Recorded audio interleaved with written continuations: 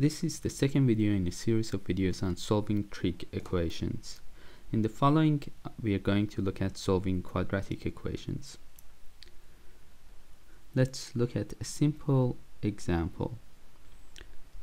Let's say we would like to solve cos squared theta minus 2 cos theta plus 1 equals 0. Now, if you're comfortable with your algebra, you should be able to see that this is the same as cos theta minus 1 also equals 0. Therefore, cos theta equals 1. Now, we haven't been given a domain, so I will assume that the domain is between 0 and 2 pi. Unless they have given you the domain or have told you to give the answer in its general form, we can make the assumption that we are dealing with a domain of 0 to 2 pi. Now I know when cos is equal to 1, it's equal to 1 at 0 and 2 pi. So that was a nice, easy, straightforward solution. Let's look at something slightly more challenging. Let's say we want to solve sine squared x minus sine x sine x cos x equals 0.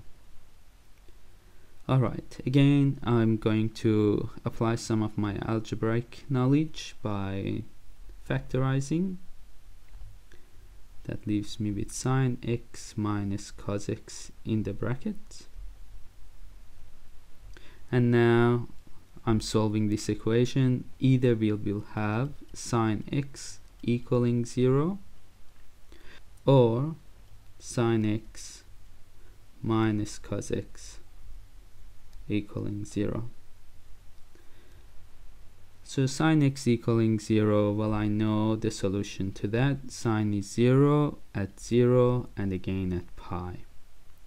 And of course it's 0 at 2 pi as well. Now in this case I can rearrange sine x equals cos x, divide both sides by cos, and I end up with sine x over cos x equaling 1.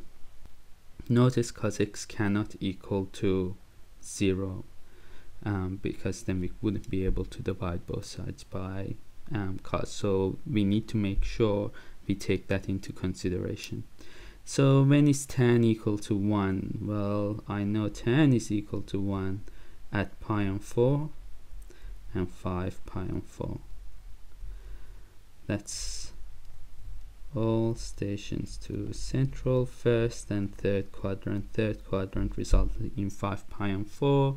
Therefore x is equal to 0, pi on 4, pi, 5 pi on 4, and 2 pi if 2 pi is within our domain.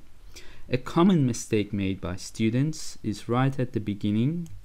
They think, oh, I can go and simplify this by dividing everything by sine x. What would happen in that case is you would lose this part of your solution.